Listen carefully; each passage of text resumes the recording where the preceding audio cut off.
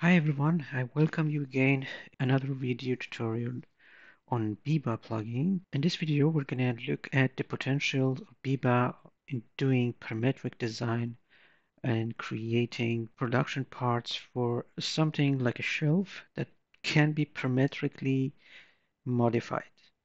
So in this example, I'm going to build with you a shelf which has got n number of divisions that you can parametrically alter, and this is assumed to be made using some sort of butt joints which are going to be glued at these sides. So we're going to assume we're going to glue this together, and then we also assume that we can sort of slide in our dividers into these locations that we provide using lap joints. So I'm just ignoring all the practicality that has to be taken into account for this tutorial. Just we're going to focus on the workflow and how you can actually do this in a parametric way. So let's begin with opening the grasshopper.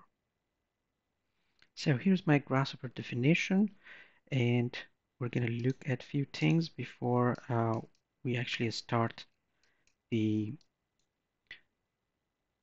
build the shelf itself. Um, I have divided the whole process into two parts.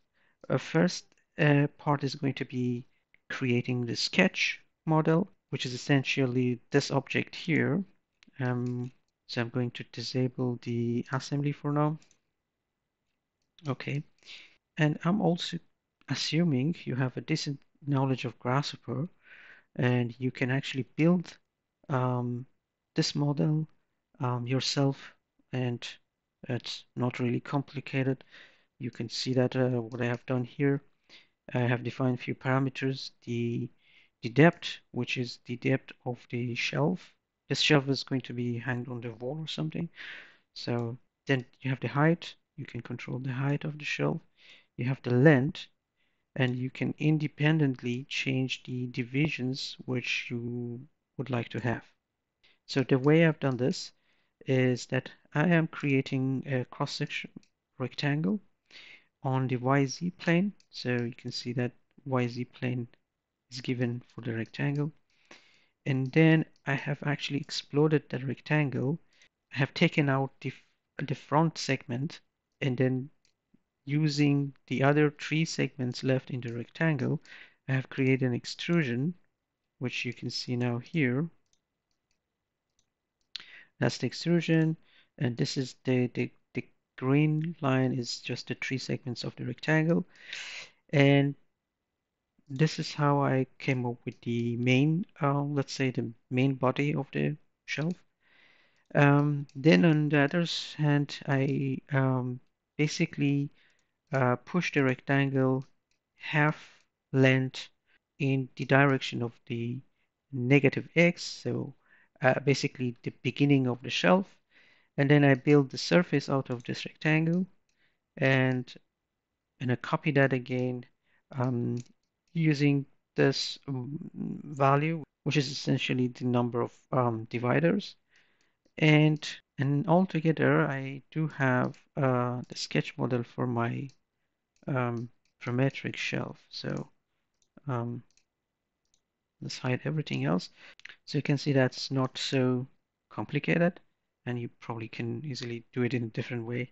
All you need to have is some additional geometry. We're going to need some planes, especially the plane on the top and in the back. So I basically extracted these plane. The one on the top is just the XY plane, which has moved in the Z direction as much as you have the height of the shelf.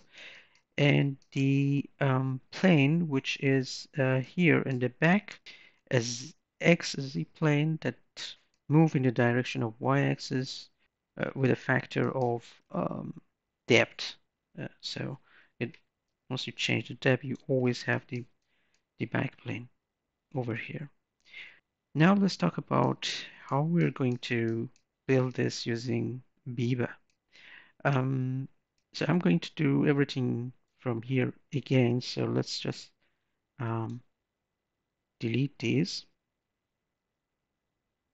So we start with building a planar polysurface from the sketch model. So this is our sketch model.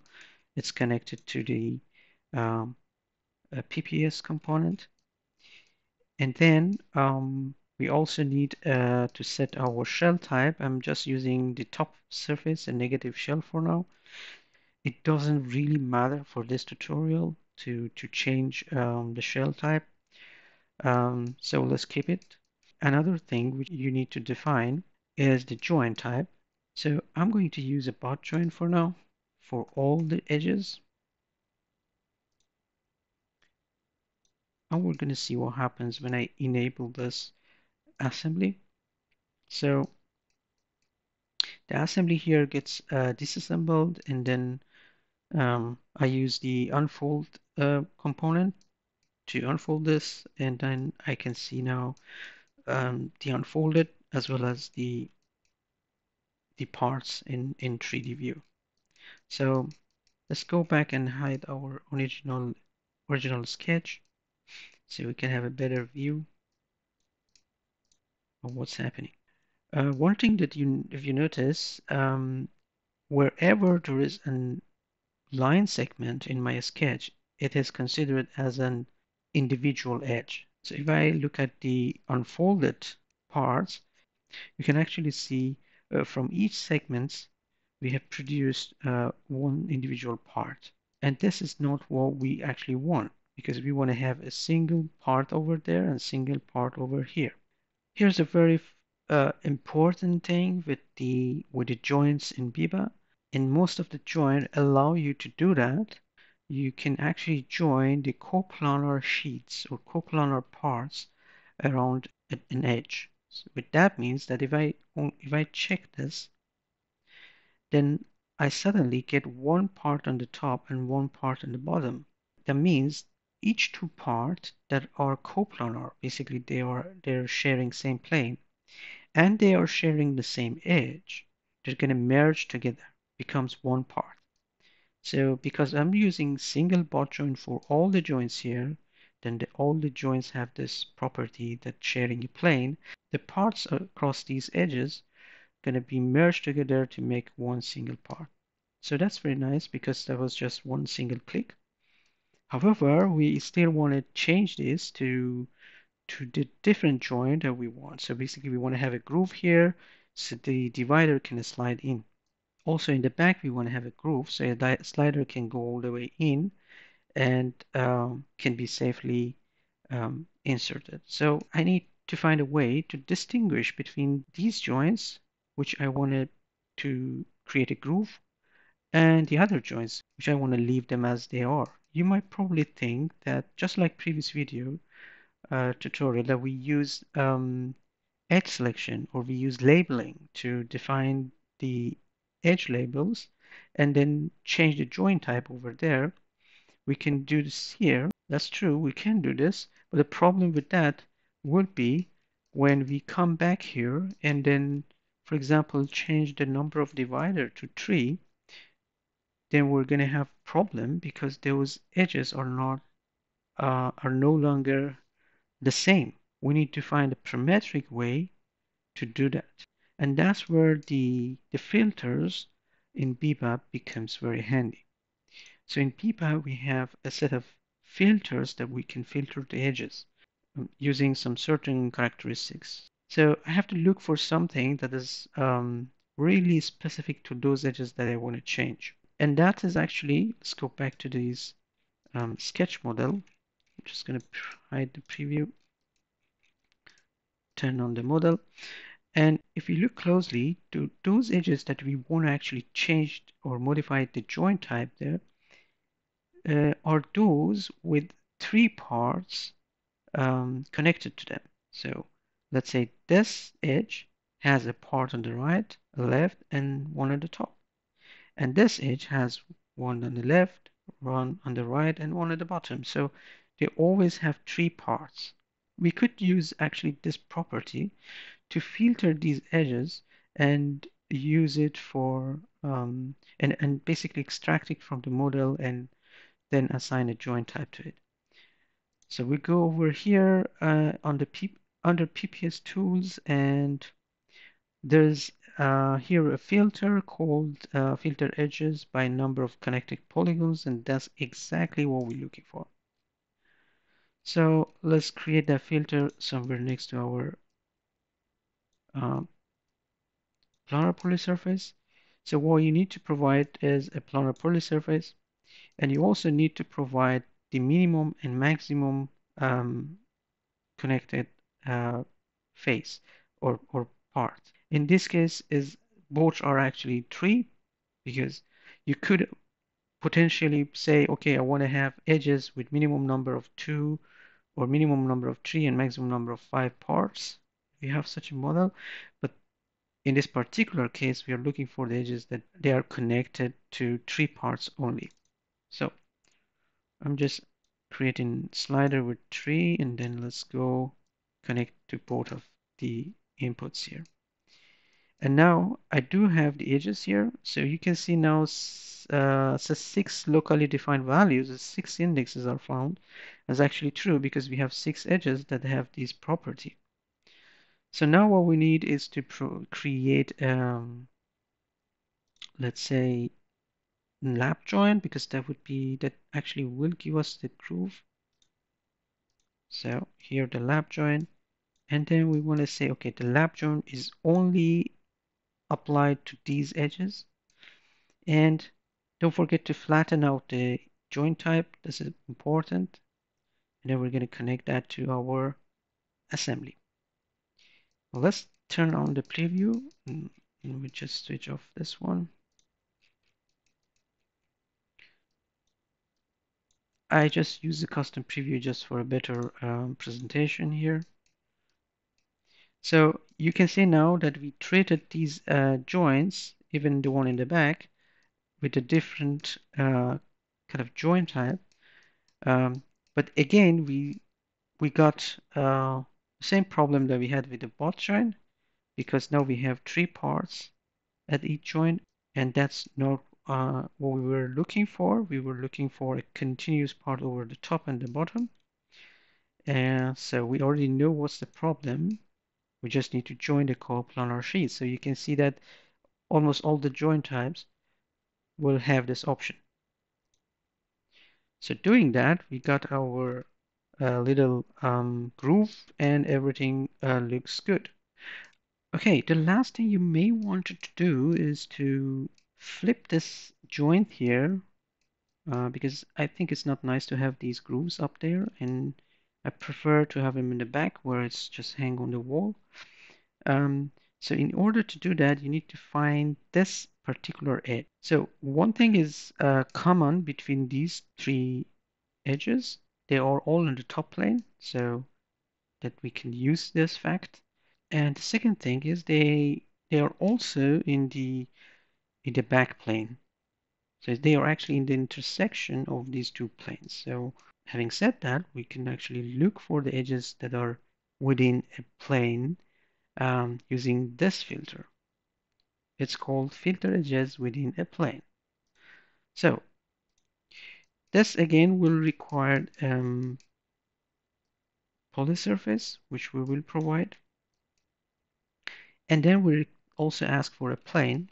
So as I explained before, I already provide some planes here. So we wanted the edges that are both in this plane and which is I think this was the back plane. Yes. So this is the back plane. I already named this.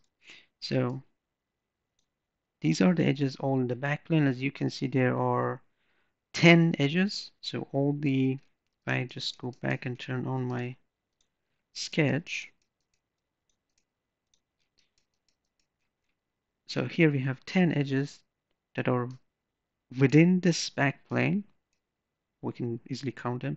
3 on the top, 3 on the bottom, and then 4 vertical edges. So altogether 3, altogether 10.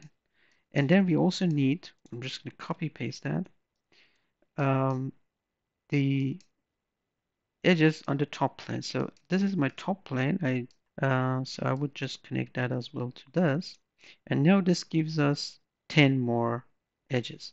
But we are interested in the edges that are actually common between these two sets. So if you're familiar with Grasshopper, you can actually intersect sets and then find the items that belongs to both sets. I think that's the wrong one. Let me just check. Set intersection. No, that was okay. So I connect that to the union component, and it gives me three edges, which I assume that's correct because I am just looking for those three edges. So let's see if I can flip that. So now what we need to do is to define another butt joint type because these edges are uh, they they they have been assigned to a butt joint, and the butt joint we don't like the way it is configured, so we want to just flip it. So we're going to copy that butt joint here, and then we change the configuration, and then we simply say, okay, this will be applied only on these edges, and we add it to our assembly. So now we can see that is flipped, and we can actually see um,